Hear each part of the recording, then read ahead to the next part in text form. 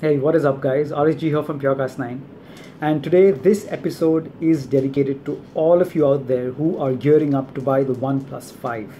For all of you who've already bought it, I'm sorry I can't help you, you've already done it. But for all of you who have saved up money or you're saving money to buy the OnePlus 5, stop right there. I'm going to stop you right there, and I would request you to watch till the end of this episode as I give you my reasons as to why you should not get that and get the Galaxy S6 or the S6 Edge instead. Now, you can call me batshit crazy, or you can start trolling me because you're going to say, but the Galaxy S6 is a phone from way back in 2015, and in terms of phone years, that's like what, 10 years ago? Not quite so. You see, you are willing to pay something upwards of $500 for OnePlus 5, and I respect OnePlus 5. I respect OnePlus as a company.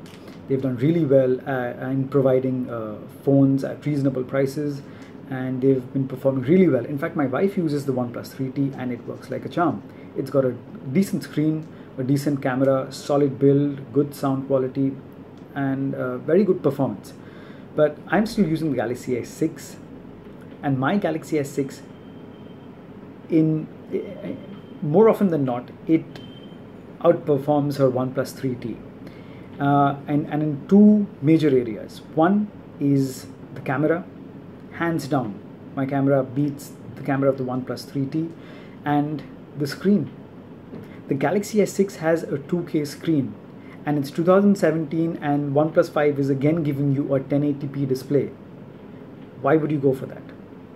You know, it makes a huge difference in terms of sharpness, and although OnePlus 5 is also offering an AMOLED screen, but a 2K display and that camera of the Galaxy S6 is phenomenal.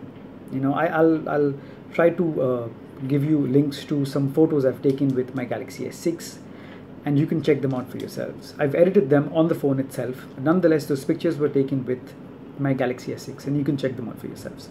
So instead of going right off the bat and paying something upwards of $500 for the latest phone, which offers you in comparison specs which are much higher than Galaxy S6, but in terms of the main thing, I mean, when you look at a phone, what do you look at? You look at the screen, and the screen itself is 1080p for the OnePlus 5, and it's a 2K display on the Galaxy S6 or the S6 Edge. The camera is amazing. Now you're going to say, but the OnePlus 5 has a dual camera setup. It's a dual camera setup, and it's at its nascent stage, right? It's the first dual camera phone from OnePlus. It's not anywhere near in comparison to the big boys like the Apple and the Samsung. So I would suggest hold your horses, save yourself a couple of $100 and just wait it out. If you must get a phone, get the Galaxy S6 or the S6 Edge, save yourself the money, get yourself an awesome phone. I mean, it looks cool too. It's got the confluence of the glass and metal, premium look, premium feel in the hand, excellent screen, rock solid performance, and an amazing camera.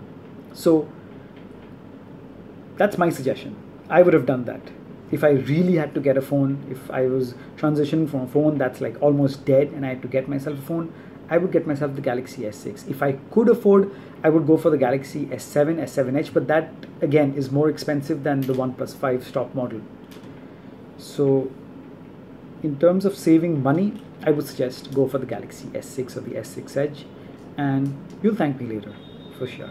Anyway guys, thank you so much for watching. If you've enjoyed this video, give it a thumbs up. If you've hated it, give it a thumbs down. I will love you nonetheless.